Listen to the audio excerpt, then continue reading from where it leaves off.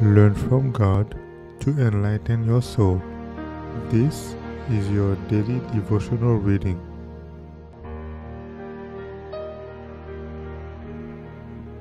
Our Father Heirs, January 7th. Angels minister to the heirs of salvation. Are they not all ministering spirits sent forth to minister for them who shall be heirs of salvation? Hebrews 1 verse 14. God has angels whose whole work is to draw those who shall be heirs of salvation. The angels' work is to keep back the powers of Satan. The work of these heavenly beings is to prepare the inhabitants of this world to become children of God, pure, holy, undefiled. But men, though professing to be followers of Christ, do not place themselves in a position where they can understand this ministry, and thus the work of the heavenly messengers is made hard.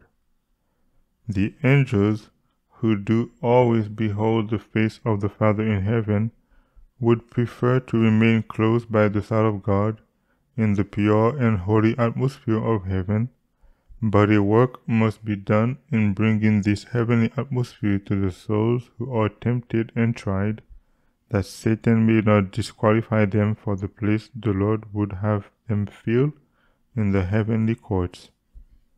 Principalities and powers in heavenly places combine with these angels in their ministration for those who shall be heirs of salvation.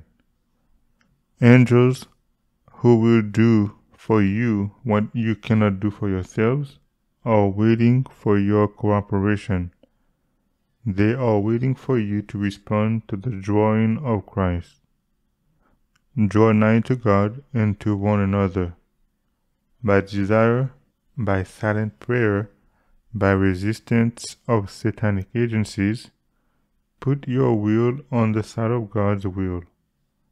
While you have one desire to resist the devil and sincerely pray, "Deliver me from temptation," you will have strength for your day. It is the work of the heavenly angels to come close to the tried, the tempted, the suffering ones. They labor long and untiringly to save the souls for whom Christ has died.